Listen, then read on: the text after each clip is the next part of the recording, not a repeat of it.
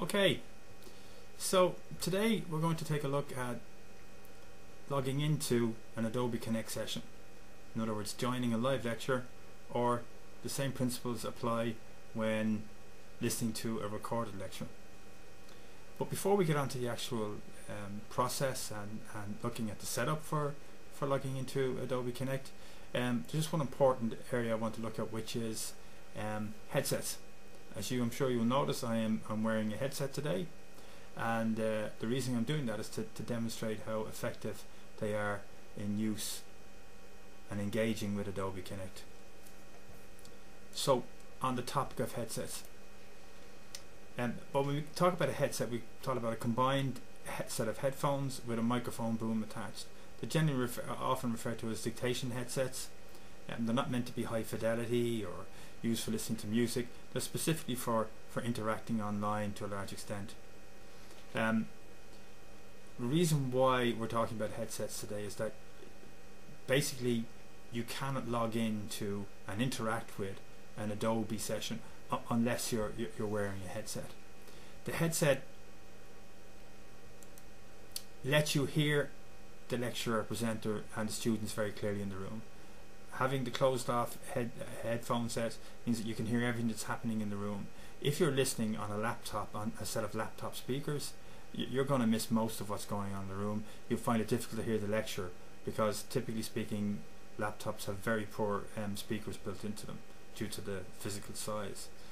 If you have a desktop and you're using external speakers, then you'll probably hear it better. If you're just wearing headphones, such as the kind of headphones you use with your iPod or your iPad or your phone, you'll hear it quite clearly.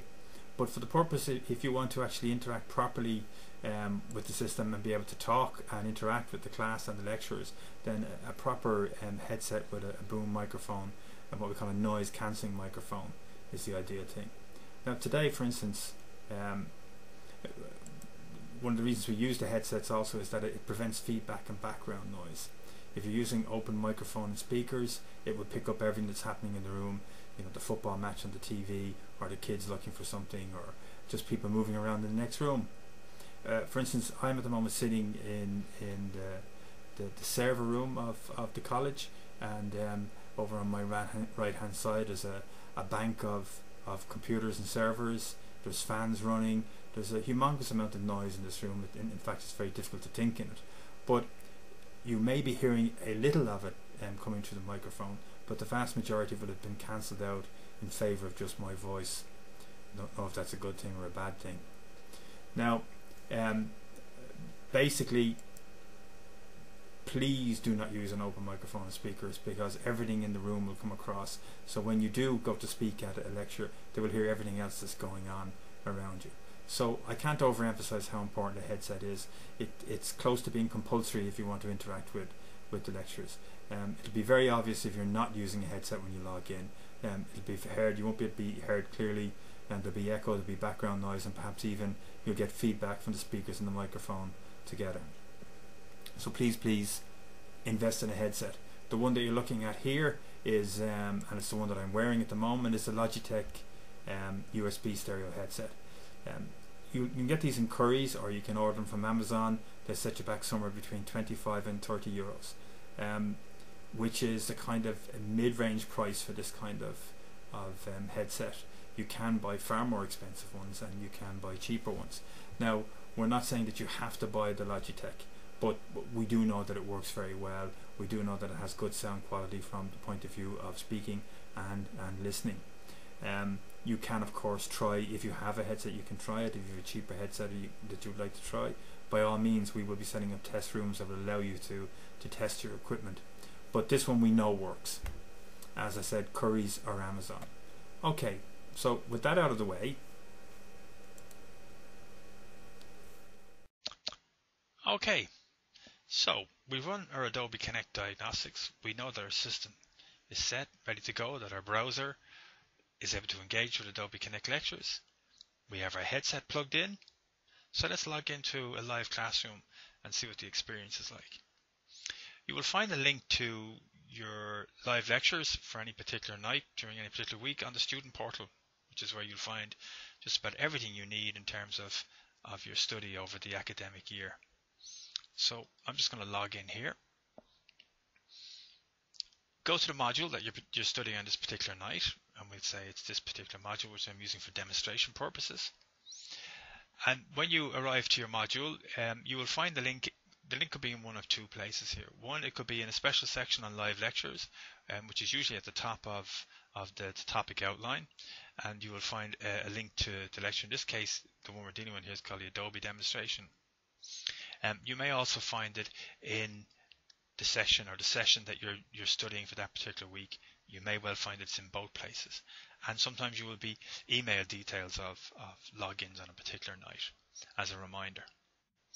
So let's click and log in and see what happens. So initially we're brought to a secondary link, which is the direct link to the Adobe Classroom, the live classroom.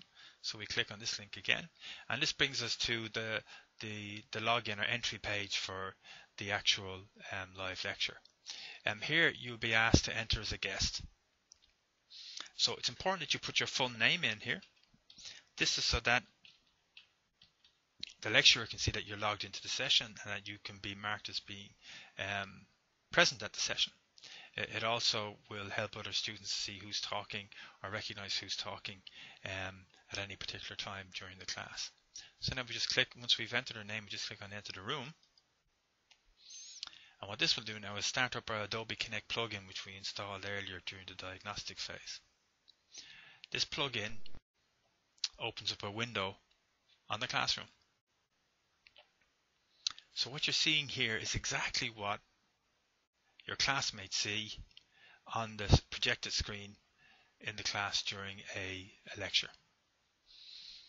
The camera, the webcam, the view which you can see here in your top right hand side, puts you in a student view, the same view that students have when they're in the classroom itself.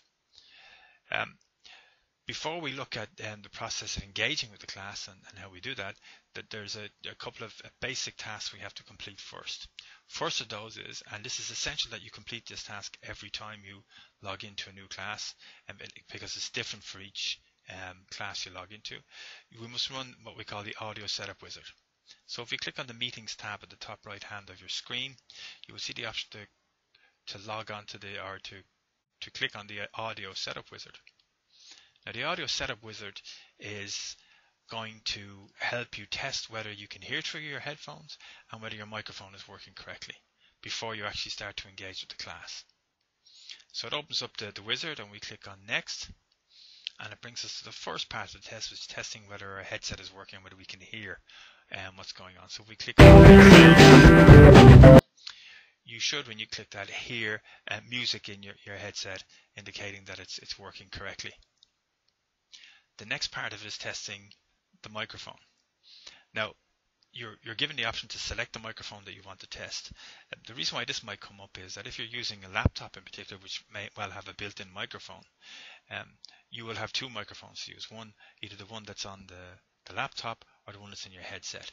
You must use the one that's on the headset. The microphone on your laptop is an open microphone and will pick up noise from all around the room and from adjacent rooms and any noise that's going on outside even. So it's important that you select the right mic. In this instance, there are two. The USB one is the one that's on the system here, and the one that's selected is the one that's on my headset. So we're going to work with this one. So we click on next, and here we can record a short piece of text just to make sure that the microphone is working correctly on the headset. So if we click on record, you should immediately, if this is your first time using the system, you will be asked to allow the camera and microphone access from Adobe Flash Player. It's important that you allow this. If you don't, you won't be able to use your microphone or use a webcam if you have one during the session. So click on allow. Now that we've allowed that, we're ready to go, and you can see as I'm speaking, the blue line moving up and down is a visual indication that the microphone is working correctly. If we click on stop, and then you can play back that recording, and you will hear that recording. Now that we've allowed that, we're ready to go, and you can see as I'm speaking, and you can play back what you just recorded to make sure that everything is working correctly. Once you're happy with that, you can click on next, And the final part of it is testing silence. The idea of the testing silence is to balance any background noise in the room with your actual voice, and what it does help do is eliminate background noise. So we click on test silence and we stay quiet during this period.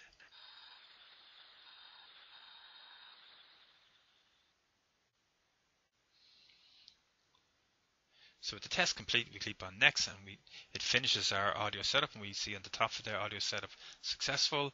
It tells us the current status. The microphone volume is at 100, and the silence level is very quiet in the room that I'm working in here, so there's no further adjustments required. And we click on finish. Now we're ready to go. Our headset is working correctly. We can hear, we can speak. So let's move to the top of the screen here to look at how we then interact with the class.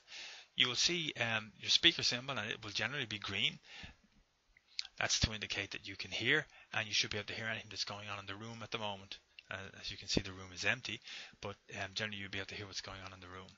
The next symbol beside that is a white one, and that's to connect your audio. It's white because it's not in use at the moment. When you click on this, it will turn green. So let's click on it, and it turns green. Now you can see as I'm speaking, there's a little graphic, sound wave graphic coming out of the microphone. This is a visual indication that your microphone is functioning properly. It's important to note, however, that as I'm speaking, the people in the classroom can hear me. So the etiquette is that when you're not engaging with the class, that you keep your microphone muted. This way there will be no background noise interfering with what's going on in the class.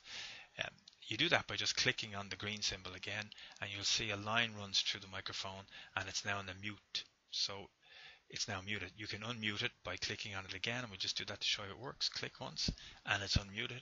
Click again, it's muted.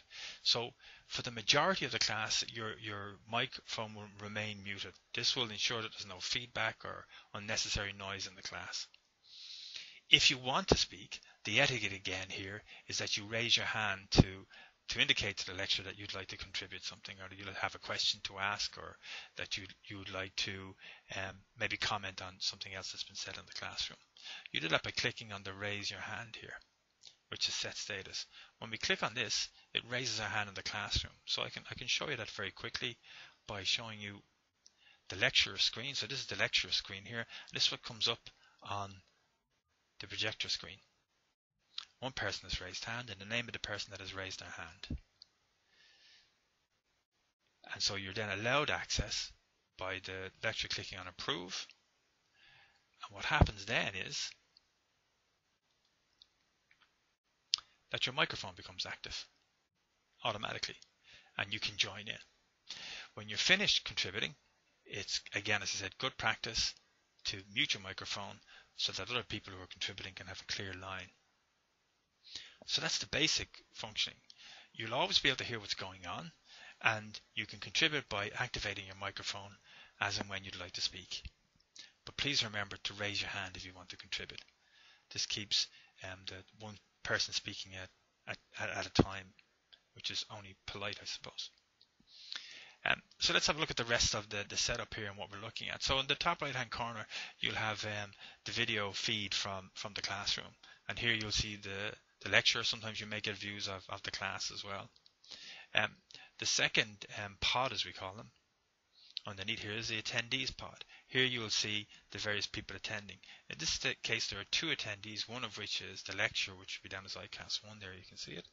And the other is then myself, as we're logged in here. And you can see that the symbol here for the microphone has a red stroke going through, showing it that it's muted. This means that the lecturer can at any stage look up and see if somebody hasn't muted the microphone. What he likes to see here is that these are all muted except for the people who are speaking. The next box down below is the chat one, and this is a text chat box. This allows you to, without disturbing the class, chat to fellow students who may be online, maybe to comment on something or to ask a question of them. It can also allow you to communicate directly with the lecturer through text if you're having difficulty with your sound, or perhaps if your headset's not working or you don't have a headset. In the main center of the screen then you will see the slides from the PowerPoint presentation, in this case being presented by the lecturer on the night. This may also contain other documents.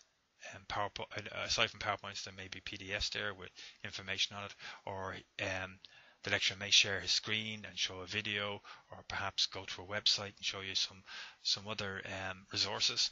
So whatever's going on in the class will come up on your screen here at home, allowing you to see exactly what's going on in the class in the same way that students who are physically attending the class can see it.